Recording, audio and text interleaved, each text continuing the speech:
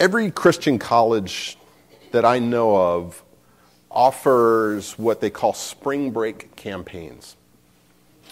I'm most familiar with Abilene Christian, where I spent most of my time, and they have spring break campaigns every year. And I, try to encourage Jackson to do that. He's doing one with his RA. It's going to be in the Dallas-Fort Worth area. He hopes to, within the next year or two, go on an international one with the health sciences school down there. But I went on one year when I was an undergraduate student for a particular reason. There was this really cute girl that was going on this campaign. And this campaign was going to St. Louis. I'm like, okay, St. Louis, there we go. Yeah. But she was the reason that I wanted to go. Really cute girl. And so I went on this campaign, and we worked with kids who are in juvenile detention center. We worked with some inner city people. We did a lot of outreach with the church there, get to meet some of the local ministry and missionaries. It was an amazing experience that I had.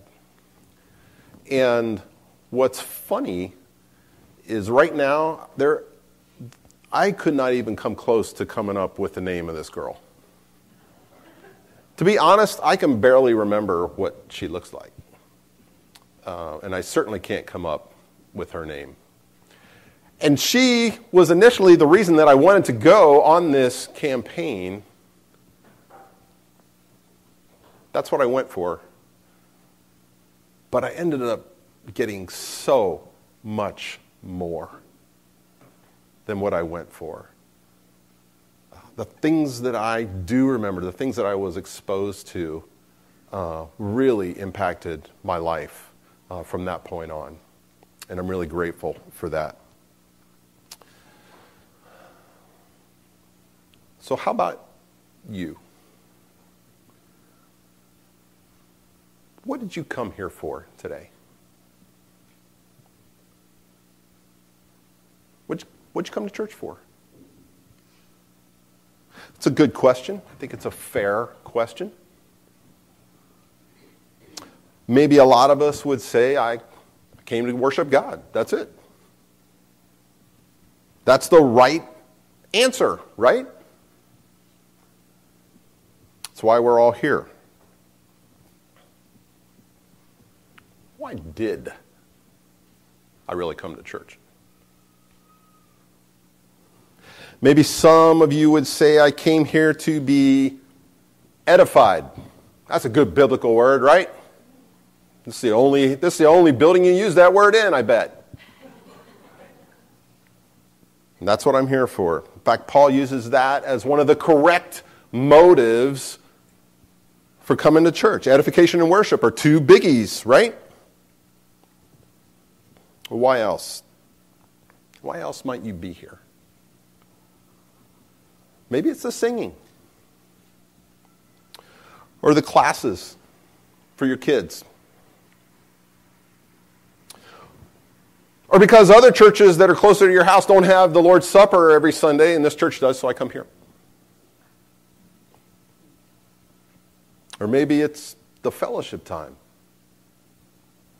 You get to touch base with people at snack time. I really like that snack time. I mean, I enjoy that. That's one of the reasons I come here. Are those okay reasons? How about this? I go to church out of habit.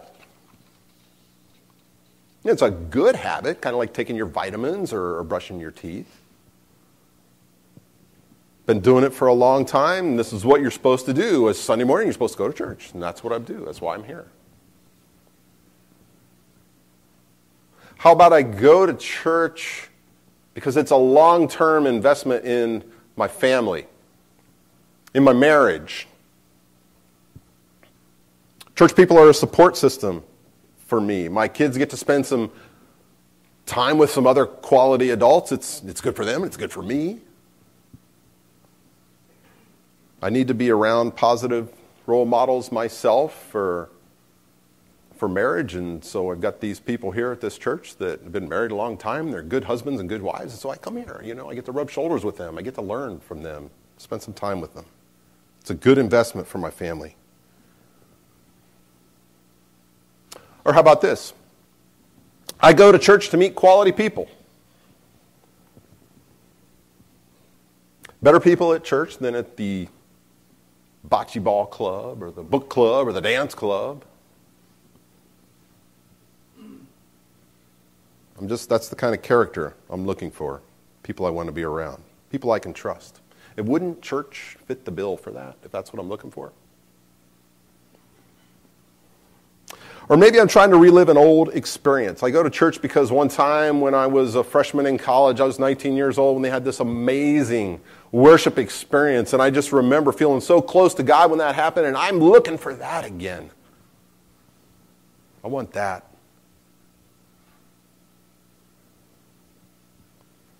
Are those motives okay? I go to church because it keeps peace in my marriage, my family. My spouse will give me grief if I don't go, and so I go to keep the nagging at bay. Or how about this? I go to church because I am in real estate. And church is a place where I can help some people who might be looking for a house. I'm there. I can help them. And by helping them, they help me. It's a win-win. People need realtors, and I need to make a living. Or how about this? I go to church because I'm trying to find a husband. I'm trying to find a wife. I heard the preacher Dave found his wife at church in Seattle, and so I'm going to give it a shot. People in the bars, it's not what I'm looking for.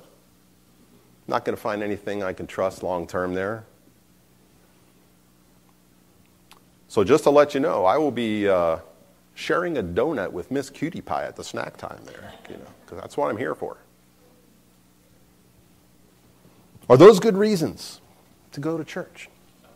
Why? What'd you come to church for? How about this as an answer? Acts 3. One day, Peter and John are going up to the temple at the time of prayer at 3 p.m. Now a man who was lame from birth was being carried to the temple gate called Beautiful, where he was put every day to beg from those going into the temple courts. And when he saw Peter and John about to enter, he asked them for money. And Peter looked straight at him, as did John. And then Peter said, "Look at us." And so the man gave them his attention, expecting to get something from them. And then Peter said, "Silver or gold I do not have, but what I do have, I give you. In the name of Jesus Christ of Nazareth, walk." And taking him by the right hand, he helped him up. And instantly, the man's feet and ankles became strong. He jumped to his feet and began to walk. And then he went with them into the temple courts, walking and jumping and praising God. And when all the people saw him walking and praising God, they recognized him as the same man who used to sit begging at the temple gate called Beautiful. And they were filled with wonder and amazement at what had happened to him. This man who is physically disabled, he went to church for some money, right? That's what he went for. Church is a place where I can get some cash. It's a place where people have a little more motivation to be merciful. What do you come to church for, sir? I come for cash. He went there with motives beneath the acceptable motives for going to church. He's not there for worship and edification. He went for cash. But man, he got so much more. Something he never dreamed of. There is a lot of unanticipated activity in this story. What happens isn't what usually happens on your way to church Sunday morning, right? For the lame man, he came to church to get some cash. He instead got healed. He hadn't counted on that happening. He wasn't expecting that. Peter and John are going to church to pray. And when they got there, they performed a miracle. Hadn't expected to do that. The religious authorities experience some unanticipated activity too, if you keep reading the story. They might have thought that Jesus' power and influence had kind of just gone away. I mean, they think he's been crucified and gone. He's done. And then something they didn't expect. These recently scattered and fearful disciples are suddenly acting very empowered and very vocal in the words that they share and in the activity that they're willing to do in public.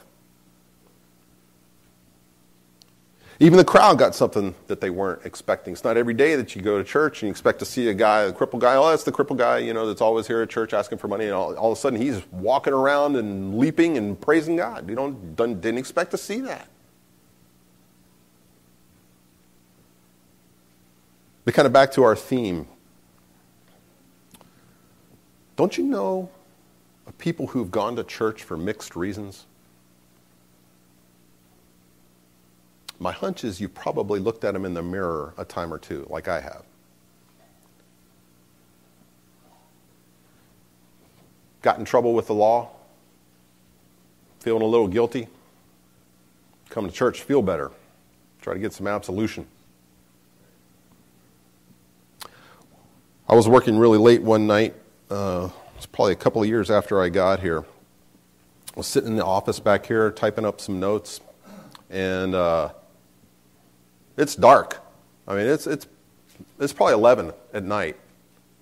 And all of a sudden, on the window in my office, didn't expect that. And there is this traumatized looking teenager staring in the window into my office, like, open the door. And he had gotten caught parking with a girl by the police, and he was terrified to go home because they had called his house. Where do you go when you get caught by the police for parking? You go to church. Try to find somebody who will be merciful to you.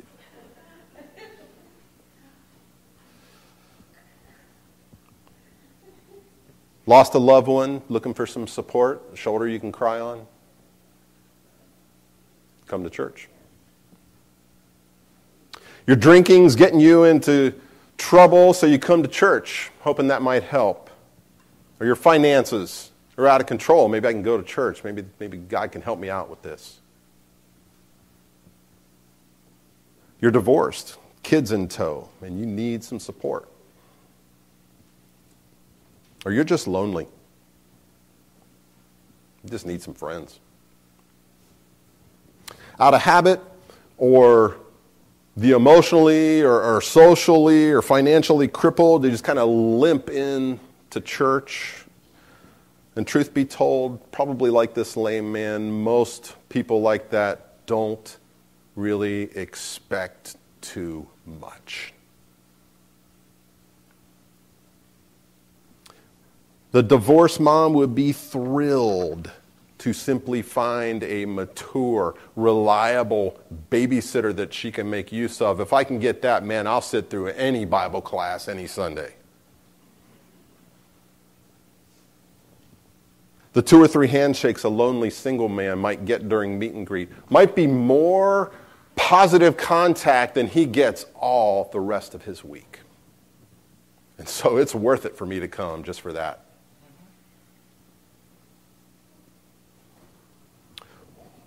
What's Luke saying in his story here? What does he want us to see.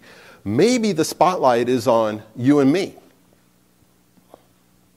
One way we could look at this would be to put ourselves in the shoes of this lame man. Luke, he uses a lot of attention-getting words for this guy. He leaps, he stands up, he walks, he enters, he praises. And with all these sort of descriptive and kinetic words that he uses for this guy, maybe Luke's putting the focus on him and maybe on us in his shoes. And so maybe the question is, Dave, how happy are you about being spiritually healed? And then again, Peter seems to be getting a lot of attention. He's doing the miracle. At least that's what the religious authorities think when they find out what happens. Is Luke wanting us to see that the great things that God can do through an uneducated fisherman? Is that what Luke wants us to see? Or maybe we should identify with the crowd, all the action words that they get in this story. They saw, they take note, they're filled with amazement. Maybe we should look at them.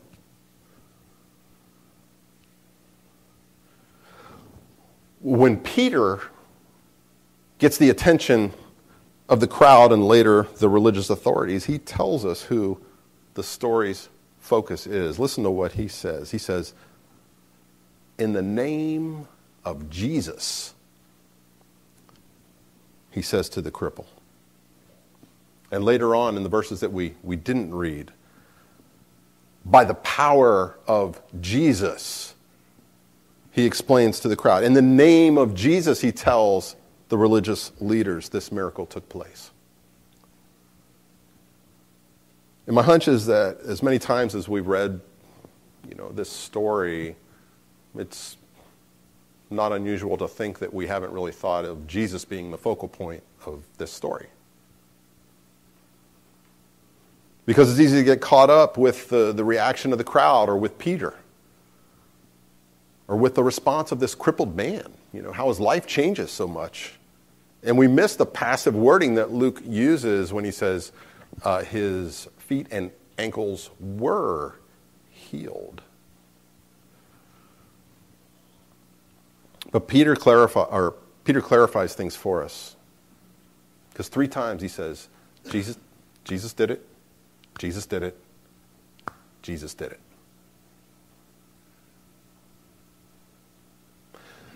So suppose it happens. Suppose you get what you came here for. You want to better behave kids, and that's what you get. You get a better marriage, and that's what you came here for. You're looking for a better feeling, and that's what you get. Looking for more customers, better friends, maybe like the lame man, just looking for some cash. And you know what? You can even get cash at church. People will help you. But what God is after, more than a big shoulder to lean on or a pocket full of potential customers or a room full of good influence. What God is after is deeper than that. What God is after is what is done to this man by the power of and in the name of Jesus. And in the name of Jesus isn't necessarily a good sounding phrase in our culture. It gets misused by football coaches. It gets misused by televangelists. But in the name of Jesus is Luke's, it's one of his phrases, and he uses it with intention. He uses in the name of Jesus at really critical points in this story that he tells all through Acts. In chapter 2, at baptism, people receive forgiveness of sins in the name of Jesus. In chapter 8, the Samaritans receive forgiveness of sins in the name of Jesus. When Cornelius and his family are baptized, they receive forgiveness of sins in the name of Jesus. Later, when Paul's in Ephesus, the Ephesians receive forgiveness in the name of Jesus. And the lame man's greatest needs are met in the name of Jesus. I've seen a girl who was a stripper, who was involved in the X-rated film industry in the Northwest. Cut off and shunned by some, accepted by others because of what they thought they might be able to get from her sexually. And I've seen that same girl come to church not expecting too much. Not looking for cash, she's just coming hoping to not be embarrassed. And then see her receive so much more.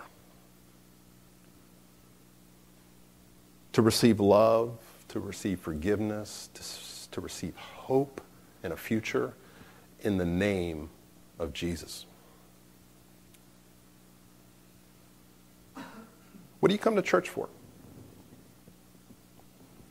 Most of us probably come for reasons somewhere in between the biblically correct ones to looking for new customers. We're somewhere in there. We come looking for something. Relationship. Maybe we come out of habit. We're here because we're hungry for a good feeling. We're hungry for a spiritual moment or experience. And we also come to church struggling with the realities. We know how imperfect our lives are. We come with some guilt. We come with some pride. We come with some bitterness, some short fuses, sometimes holding on to other people's failures that we're still upset with. We come with all of that. And then we might hear somebody say, and then he took the cup and gave thanks. And he offered it to them and he said, drink it, all of you. This is my blood of the new covenant, which is poured out for many for the forgiveness of sins. Or we hear somebody read, Jesus said, Father, forgive them. They don't know what they're doing. And maybe somebody leads us in a prayer to say, Father, forgive us our sins as we forgive those who've sinned against us. And we come to church to have the significant opportunity in the name of Jesus to forgive and to be forgiven. To not just find some friends, but to find life.